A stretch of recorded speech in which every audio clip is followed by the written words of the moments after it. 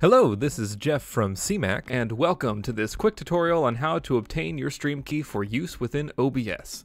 In this tutorial, we will be covering a few of the most popular live streaming platforms, including YouTube, Facebook, Twitch, Mixer, and Periscope. Before we actually obtain our stream key, I'd like to remind you how to use it within OBS.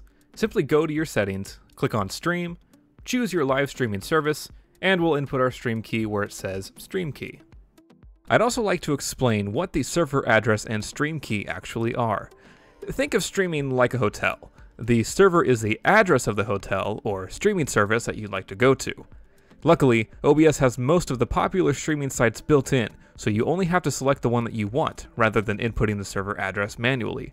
The stream key is like the key to your specific room, in this case your channel or page. It's extremely important that you keep your stream key private. If someone else were to obtain your stream key, they would be able to stream to your profile. Luckily, most streaming services offer a way to reset your stream key in the event that this happens. Now, you may be able to skip the stream key process altogether. More and more streaming services are allowing you to log in directly to your profile from OBS. This method eliminates the need to input a stream key and server address, and therefore is more secure. It also eliminates most of the work, which is nice. To obtain your stream key for your YouTube channel, you'll first need to verify your channel. We have a tutorial on that if you haven't done so already. Once your account is verified, click the Create button at the top.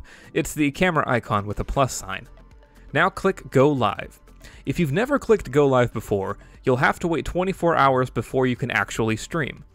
Basically, when you hit Go Live for the first time, you're requesting the ability to live stream to YouTube. It takes 24 hours to process this request, so make sure that you navigate to this page a day or two before you want to stream. Now, let's click on Stream. Enter your stream details like a title and description, and now you can go ahead and click the copy button next to Stream Key and paste it into OBS. Once you hit Start Streaming in OBS, you'll need to return to this page in order to officially start the stream.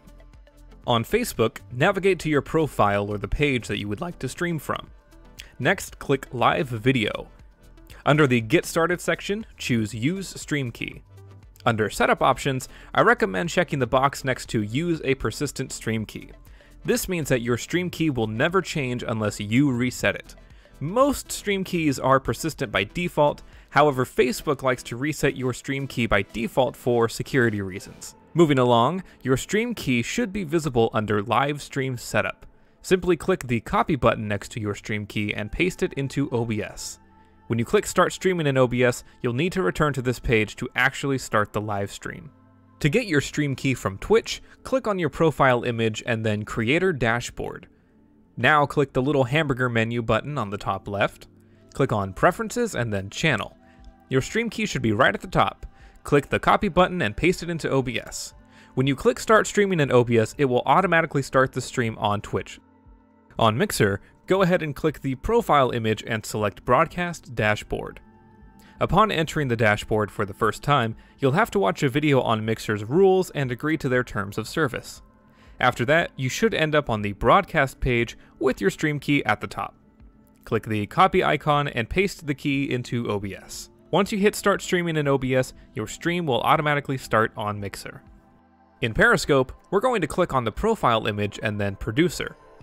Now all we need to do is click Create New Source and then copy the stream name / stream key. Paste the key into OBS and you should be good to go. After clicking Start Streaming in OBS, you'll need to return to Periscope in order to start the broadcast. Before we go ahead and end this tutorial, I wanted to briefly mention Instagram. Currently, there are no officially supported ways of streaming to Instagram from a computer. There are some third-party applications available, however they're not always reliable.